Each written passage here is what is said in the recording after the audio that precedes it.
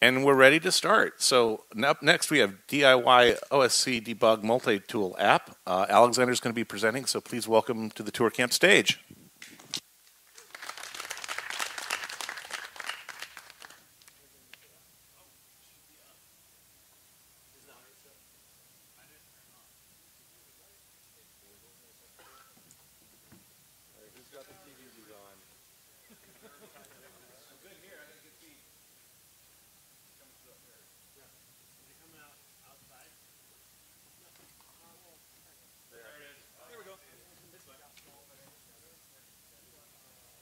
Folks, oh, there we go.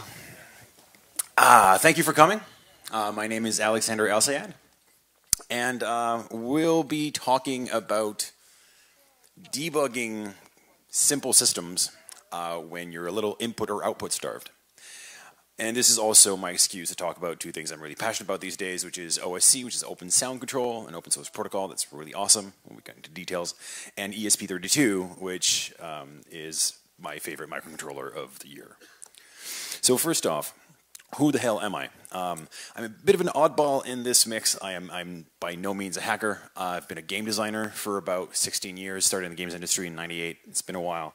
I've worked for people like Microids back in the day, Ubisoft on stuff like Splinter Cell, Mass Effect, BioWare, worked at Riot Games, worked at Felix Labs, a little outfit out in Vancouver, and I'm currently working as a senior technical designer at Magic Leap. Where I basically get to experiment with the future of virtual and physical interactions. So I'm looking to see how we can inject magic into reality and have the real world actually be the output of virtual decisions, and virtual decisions actually having output on real live objects. I'm one of the rare people in the company who are actually playing around with that, so I've been basically playing at Maker for the past year and a half, just making weird shit happen with my hands and my eyes and all the good stuff. I won't be able to show too much of that, but that's to give you some context. In experimenting with hardware, I developed a need, which we'll go into soon, to basically create myself a multi-tool, because I had all these heterogeneous devices, and I needed to debug them. I was input starved and I was output starved, and so I made myself a little phone app that allowed me to basically push a configuration to my phone, regardless of what I'm connecting to, without having to edit the app, and just control stuff remotely. I needed something that was platform agnostic because I'm working on our proprietary hardware, I'm using PCs, I'm using Arduinos, I'm using our ESP32s, so I needed something to be able to easily talk to all these devices. I am also not the best programmer, so this needed to be simple to implement. And I kept coming up with different ideas, so I needed something that was very versatile and allowed me to just extend fairly easily. So this is kind of what I came up with and all the things I learned along the way. Why? Basically because, yeah, if you're using an Arduino or an ESP32 on a Wi-Fi network and it's controlling a set of LEDs, that's all good. But when something doesn't work and you don't have a display attached to your microcontroller, it can be a pain in the ass to debug. And having to constantly, if I'm using a thing that's got external power, suddenly I can't actually have the LEDs connected while I've got serial going on with my laptop. And basically, I just needed to make myself some better tools. So, in my experimentations, I came across one of my favorite protocols right now, which is Open Sound Control. How many people here have ever seen or used Open Sound Control? Cool, we've got a few converts. I'm pretty sure that anybody who's used it is in love with the fact that it is one of the most lightweight, versatile pieces of communication protocols ever invented. You can use it on so many different hardware, platforms. We'll get into that. But it is basically designed to be platform agnostic and extremely lightweight. It's got at its core a very simple way of addressing things. So when you're communicating with a device that implements this protocol, okay, you basically send packages to specific addresses, and those addresses basically just look like a folder structure, which make them very easy to like have good semantic labeling. You can also make fairly complex trees. This is useful for a number of different reasons. Actually, skip here, because for example, you can easily do address matching. So if you want to send a specific message to a number of different subsystems that share parts of an address, you can just use wildcards. And so send all the things to all the, signals to all things or specific things. You also can easily, when you send a message, append the data types of your choice. So it supports 64-bit, integers, millisecond precision time tags, massive floating point numbers, strings, characters, RGB colors, MIDI signals. I mean, this thing was originally designed for real-time audio applications. So the amount of precision you get is extreme. It's useful in a lot of different contexts. And yeah, I mean, this stuff is made for real-time applications, which means that if you're actually trying to synchronize multiple effects from multiple different devices, you can actually make this happen. And you can also compensate because every message has this very precise time tag. So you can actually synchronize a bunch of effects by going, I want this to happen at this time, and I know when this message was received, so I know exactly how much time to wait. You can also bundle things for simultaneous effects. So you can send a series of different messages that are all meant to be treated at the exact same time. Again, for real-time applications where you've got complex systems, there's really nothing quite like it. This is basically what an OSC stream looks like. At the lower level, you've got this OSC message. The OSC message contains an address, which will be very easy for your program to basically just parse. Like you can literally just have a switch statement that says, if I get a message that the first part of the address is this, then I know to route it to this specific function and deliver the payload to that function. The data is fairly easy to read. It's basically just an array and you have an array of the types that this data is going to be in. So again, you don't have to worry about typing too much, and you just rely on this stable structure. You can actually read what the information is going to be in your data stream directly. Now these messages can be bundled, basically into an OSC bundled. So we've got like the length of message, the OSC message, and multiple messages encapsulated with a specific high precision timestamp for each of these bundles. So again, if you even have some delay in transmissions that vary from system to system, you can actually compensate for them. And then this gets bundled into a stream, which basically just is a stream of bundles. And as it gets received, basically you just can have this constant stream of data fed into your different functions on different hardware. The cool thing is that you can make that happen on UDP. You can make that happen on TCP. You can roll your own. You can do this on system on chips. It's supported pretty much. There are libraries for this on every little system on chip I've ever come across. Platform agnostic completely. You want libraries, name your language, somebody's implemented it. You want to use high-end tools like I'm a game designer, I use Unreal, I know a lot of people use Unity. There are plenty of free-to-use plugins that you just basically dump it in and you can start using it extremely simply. Implementations for this are so lightweight that literally in a couple of hours you've got bidirectional communication without ever having to worry about like sockets or anything. You're just, as long as you get your ports right, then you've got communication. We'll get to that. Now, I'm going to take a small break to talk about my other big passion these days. This is probably going to sound like an ad because I love it so much. But no, they're not actually sponsored. The ESP32 microcontroller. How many people here have actually used an ESP32? Oh, good, I can get some converts.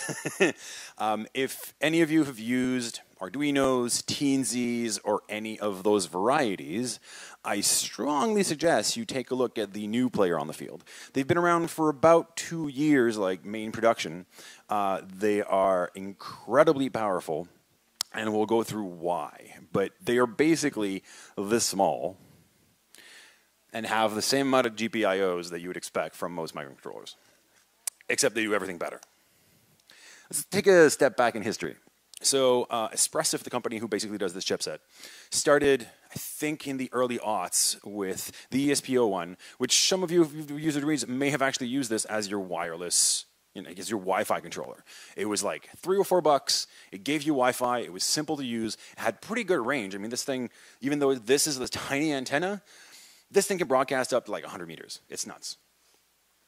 And it was basically the cheapest Wi-Fi solution for any Arduino or Teensies or whatnot.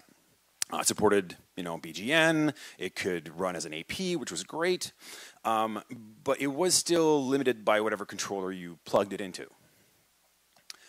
A little later on, the 8266 came out with an ODMCU basically architecture. It's basically the same chipset. You can actually see like the entire thing is just right there. But it's on a board, so you actually have like USB, and you've got CPUs, and you've got all your GPIO pins. And you can kind of use it as an Arduino, but from what I saw, most people mostly use it as a wireless LED controller because out of the box it just did that awesome. I mean, it had way more memory than an Arduino, so you can actually control, say, like 1,000 LEDs with one of these. So there were a lot of like Burning Man projects that used these for wireless controllers because they were just super cheap and pretty reliable. And like with 80K of user data, that's pretty sizable compared to like the 4K that an Arduino has. But now Big Brother is here, and the SP32 is just freaking awesome. This thing actually has dual core processor. One of the cores is dedicated to the hardware, so whatever you're actually running on your sensors won't actually reduce the rate at which your program runs. Like dedicated actual hardware makes a really big difference because if you're running on timings and suddenly because you've changed how one of your sensor works, you're just running slower and suddenly your delays don't work the same, it can be messy. This makes it much, much easier. Also, 160 hertz at a minimum, 240 megahertz, I mean, this thing just runs. You can throw a lot of math at it and it won't care. 520 kilobytes of SRAM for a tiny microcontroller is a lot. You can control tens of thousands of LEDs with this one chip. Also, on top of providing you super easy 2.4 gigahertz Wi-Fi, this thing also has Bluetooth on a chip. Because, why not? So just to put things in perspective, like the biggest competitors, like the good Arduinos, 2.5 kilobytes of RAM, 60 megahertz clock. Like that's almost 10x on every metric. Even the bigger boys like the Duo and the Teensy, like they're still really far back, and sometimes they cost more. Now, if you're into input outputs, this is where this thing gets incredible. It's got DMAs. By default, some of these are just already touch capacitive. You can just use touch directly on the pads themselves. They're a little tiny, but just connect wires and you've got touch controls immediately. It's got ADCs and DACs. Take that Arduino, take that Raspberry Pi. It's got I2C, so you want to have like good little screens, no problem. It's got UART, obviously. It's got CAN2. I haven't played around with it, but it seems like an incredibly powerful way of actually doing hardware networking of multiple devices at super low latencies. It's got SPI. It's got I2S. I don't know if any of you have ever tried to run audio through microcontrollers, but it can get gnarly. If you're actually looking for quality audio, anything under I2S will just shred it. Like there's just no way of using analog GPIO or power modulation to have sound that sounds good. It's just not made for it. This thing will. It's actually designed from the ground up to be, and it is completely supported on a number of these pins. Obviously, it also supports power modulation, but that's pretty much every microcontroller these days. As far as programming for it, you also have your choice. Off the bat, it supports the actual Arduino IDE. So if you're already using that, you can just continue using that. It'll just work. There are some library support issues. I mean, this thing's only been around really in lots of hands for about a year, so there's still a lot of work on libraries, but I haven't come across anything yet that I wasn't able to find a specific library for. That does mean I'm using NeoPixel Bus for LEDs instead of like Fast LED, which I was used to, but that's about it. There's always a good solution. Espressif also provides their own IoT development framework, but you can use Python, you can use Lua, its native language is actually C. So basically, if you program, there's a comfortable place for you guys on that platform. And I mean, there's just so many. This is just a small portion, but lots of people have just made plugins for the ESP32 on whatever ID you want to use. And wait, there's more. This thing's actually $11 on Amazon. It's actually cheaper than most Arduinos. This makes no sense to me. Like, why isn't everybody experimenting with this thing? Partially because not a lot of people are just, they're just used to using older microcontrollers. But this thing's just amazing. I just strongly recommend you play around with it. It's got a few weird things to get used to, like sometimes connecting to it can be a little weird. So it's got 2 reset buttons.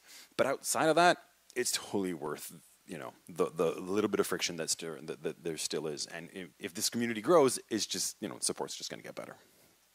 All right, back to our regularly scheduled programming. Let's go back to what we're here to talk about, which is my debug app, which basically uses these systems together. I'm going to show you a little use case of, oh, no video, why? Let's do this this way. Or not. Okay.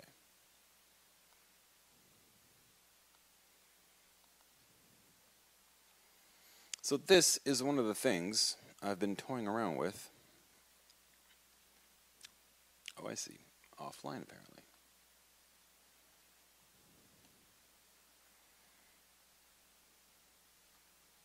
I may just have to come back to this later. Oh, there we go. We're good. So I call this the world's most expensive light bright because it basically uses a Magic Leap device to control a board of 880 LEDs with your finger without actually having to touch anything. So this is gesture-based, uses this expensive piece of hardware that's not released yet, and you can basically just use your finger at a distance and just draw to your heart's content. This is fairly real-time. And I'm basically passing in RGB values directly, interpreted from a gesture, directly to a small ESP microcontroller over Wi-Fi in basically real time.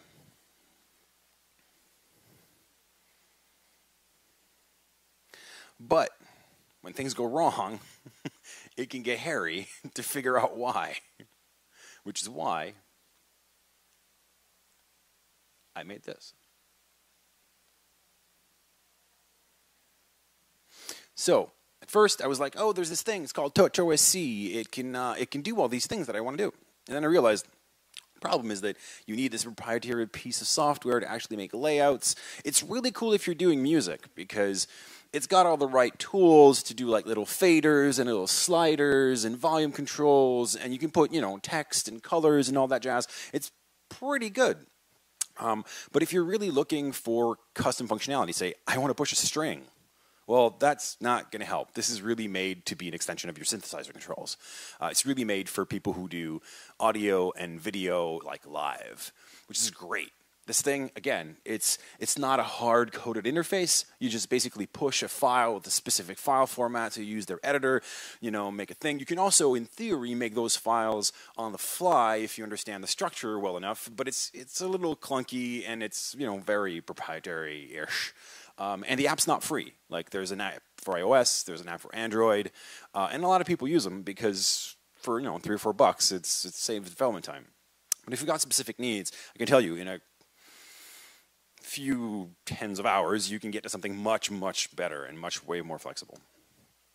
So, my design goals for this app were pretty simple. I wanted something that I could actually code, and I'm not much of a coder. And I needed to be extensible because I knew I was going to make more types of hardware, and I didn't want to have to rewrite or hard code too much shit in my app. I wanted to be able to run it on my PC, on my laptop, on my phone, on other people's phones, on multiple, on iOS, on Android, just because I give a lot of demos, and sometimes being able to cheat during a demo is really powerful. And I wanted to also allow the controlling thing, the application, the hardware that I'm using, to be able to push the configuration so that no matter what I'm using, I get custom controls that are meant for that IoT thing or that application. And I wanted to basically support clients that were either applications running on my phone, applications running on my PC, or hardware running custom firmware. Made it easy for myself, basically. So basically, this is what it looks like. It's fairly bare bones. By default, there's this page, which is the connection page. You basically type an IP in a port and you can connect to it. If there's an OSC server receiving, you'll just get a connected message. Otherwise, I've also implemented a basic registration system. So with OSC, it's fairly simple to just send messages to whatever subnet you're in at 255, and then anybody else who's listening on that port will receive that OSC message. So I use that to basically populate a list and say, hey, this guy's ready for connect. Hey, this guy's ready for connect. So if I have 4 or 5 objects that are currently waiting to be debugged, I can just see them appear on the list, click the connect button, and boom, I'm now connected to that thing and I can debug it. Next, I can actually push configuration in different tabs in case I get really fancy and have lots of different controls. I basically have these 4 tabs. I'm looking to eventually make that configurable so I can have as many tabs as I want, but 4 is enough for my needs. And I can basically create widgets on the fly when I receive configuration information to say, okay, I've got a text field, and when I press the submit button, it will send it to the device with the right address and send that string around. I can do that for floats. I can have my state button so that it actually tells me if it's true or false. I can just have an event button, which is just you spam it and just something happens. And you've got sliders, so you can just have fun with actual touchy-feely variables.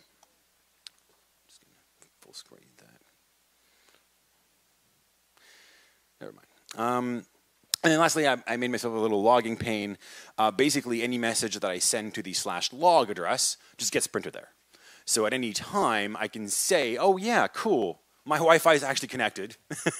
And, well, actually, it would be hard to get there if the Wi-Fi is not connected, but at least I get a confirmation, and I can actually, as the process goes in and as the hardware initializes, I can actually show what the status of any system is.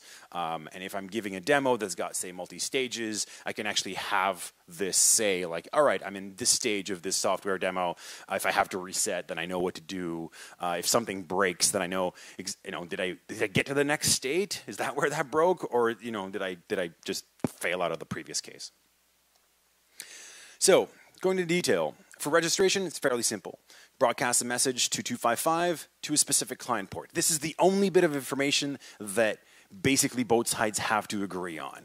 So you have to have the client port of the app known, which, if you're doing both ends, that's fairly simple.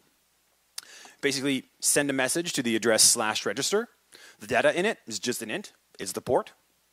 The server, in this case, like the device that I'm trying to control the client is whatever device I'm trying to control. The server is my phone, in this case, running the app. Phone receives the register, it has the port, basically adds it to a list of clients. I now know an IP, and I know a port. It has an index. I know how to communicate with that thing reliably, even though I didn't know what any of that information was before. The phone can then reply with a handshake message. Doesn't have to have any data in it. It's just to make sure that both ends understand that a communication channel has been open. This allows me, for example, to say, hey, you're connected on the receiving end. Once registration is done and both sides agree they can share information and both have IP addresses and ports for the other side, whatever I'm trying to control just sends a message to the address /setup. In my specific implementation, I just basically use an int from 0 to 4 for the type of widget I'm going to spawn. So whether it's a text, float, state, event, or slider. The label that appears, so if I go back here, see this here is the text that appears here. That also happens to be the address I'm sending stuff to. Just keep it simple.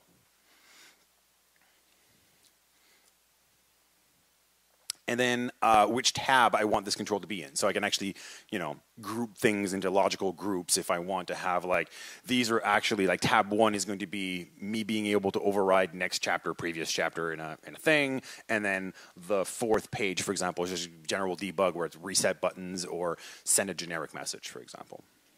And then you can also set default values in your setup information so that the slider or the text value actually has information populated to give you an idea of what type of data is actually expected on the other end.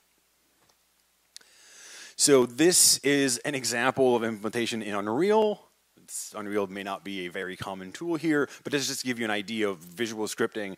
Basically, the general idea, you get some information, you spawn widgets dynamically. There are a number of different tools that will allow you to do that. If you use iOS, obviously, Cocoa is great at just spawning stuff, but there's a number of different ways you can create your UI. Just choose your tool of choice, and this will be very easy to implement because you just basically get an array of information and just use that information to spawn your controls.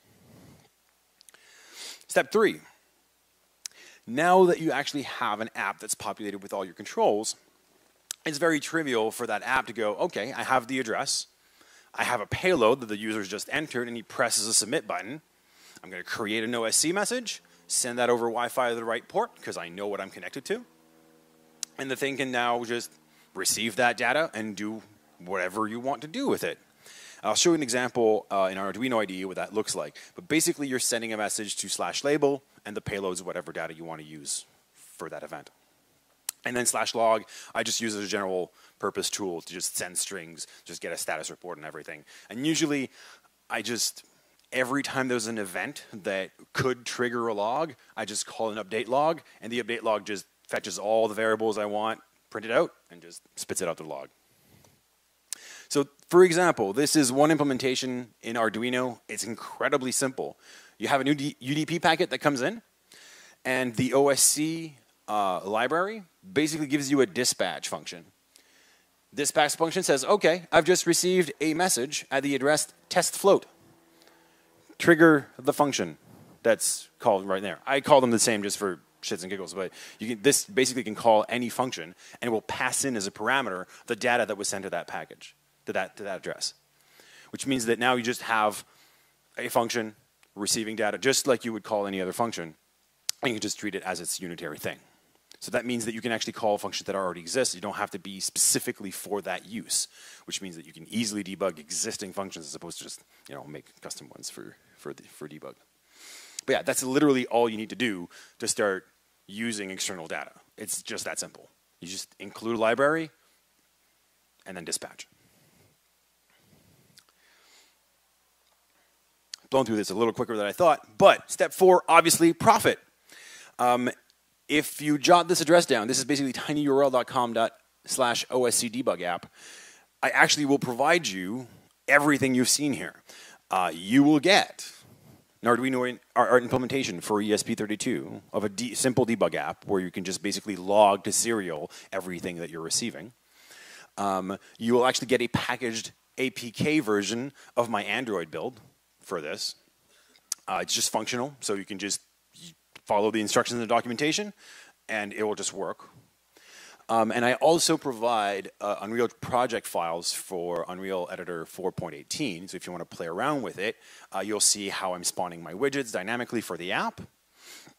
And probably also get it's also very trivial to implement this and have, say, an Unreal game be the receiver or the thing that you control.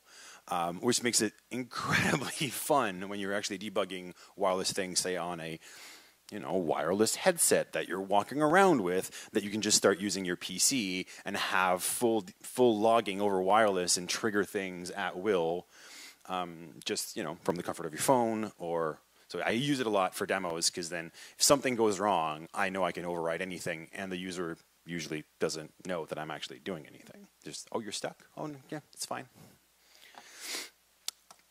And that's all. That's all I got. Do we have any questions? Do you want some good uses of this? By all means. So, what good uses? I've used OSC for a while. I've used it for controlling the rear axle clutch at Volkswagen. I've used it as the entire protocol for a programming system, for a test bench and programming system, for actually writing the firmware to those devices. So I have had JTAG controlled over it. I have Wi-Fi devices controlled over it, all using Twisted and Python. I've talked to Kivy, actually. Kivy, the graphics environment in Python, has OSC implemented under the hood for its multi-touch environment. You can totally use it again, and in fact, I monkey patched it to allow for all the rest of the data types that I was using. and it's just fantastic. It just runs in your main loop. I've used it in microcontrollers, STM32s running C, in ESP32 or ESP8266s, and in fact I had all three bus together, so a message could be arbitrated through from an Android device through an ESP8266 through to the ST, and all traffic was actually mapped through it. It is the most useful protocol. And the overhead is tiny. Absolutely tiny. It's like the string at the beginning, you can minimize your strings if you want. You can go just have addresses if you really want. There's a special spec that adds on, uses integers instead. And beyond that, it's like one extra word or 32 bits, and then your data. I encapsulate it over serial. I've fired it over USB. I've used it over UDP, TCP. I've had pass-throughs through them. I've actually even done it over WebKit, because why not? And it certainly made the rest of the development easy. Writing it up in JavaScript took me a day, and I'm not a JavaScript developer. And that's to make a whole library. It's so simple. Yeah, no, I started with Node.js with it, and it was, again, trivial to implement, like an hour, and I was already communicating back and forth. I see, goodbye REST calls. It's fantastic. It really is. Oh, and side note of the other thing that I'm promoting, ESP32s, over-the-air updatable, because it actually has writable prom that you can actually write to while it's running. So again, you can just basically do anything you want with it. I have a downside to them, though. Oh, please. Power. Oh. If you're on battery, lower the clock. Fair. I recommend, actually, yeah, I recommend external power for these guys. But, I mean, they're powerful, so it's going to happen. Well, Is there any extra security concerns with these? Are there things you wouldn't put over OSP? OSC can actually be encrypted.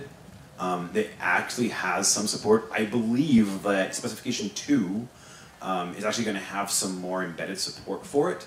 But by default, my current understanding is that the addresses are basically going to be clear. But any data that you have inside can easily be encrypted. That's just a question of like both ends agreeing on what the encryption method is going to be. I mean, also, this is a UDP packet or a TCP packet, so you can also just do your encryption after you've crafted your OSC bundle, encrypt it, decrypt it as a packet, and then you're fine, because it's literally just a data stream. Do you support both UDP and TCP? Oh yeah, OSC does. Which is your app? Currently, it only uses UDP. And in that, in the register step, you said you do a broadcast. So Yeah. it kind of implies that you're on the same local network as the device you want to. Yeah. You basically the other prerequisite is to make sure that all your devices are actually on the same subnet. Have you thought about or had a use case where you needed to talk to a device on another network? So one of the steps that I plan on doing is using the ESP32's capacity to be its own access point. So then you can just have your device connect directly to its Wi-Fi network and connect to it directly. That's not super useful if you're trying to have multiple devices talk to each other at the time. But if it's going to be a one-on-one conversation, then you can just use that, and then it's pretty much AP agnostic because you're connecting directly to it. I do believe you can, yes. I haven't experimented with it yet, but the ESP32 you can use it to make a mesh network or ad hoc connection. Does your app have feedback integrated into it yet? Like if you have a slider and the other device moves the slider, does it do that? Currently not. That'd be fairly easy to implement because both ends can actually just be an OSC client. Yeah, I mean, I don't see how that would be a problem. I mean, you might get some collisions, so depending on how you're polling or pushing might change. You may want to move to like a polling system.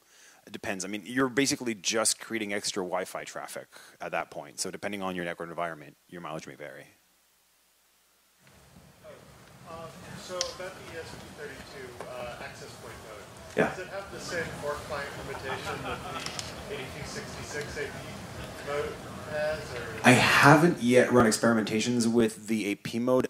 I don't think it currently has that 4-client limit. I think that was more of a, like, the 8266 is way meager hardware, but it's something I'll definitely keep in mind. I know some people have had issues in the past using SPI and the Wi-Fi at the same time, but I've been actually able to run like an OLED screen while I'm on Wi-Fi, so I guess that's still some unknown territory as to what types of issues with AP. Maybe with too many clients, you might run into some problems.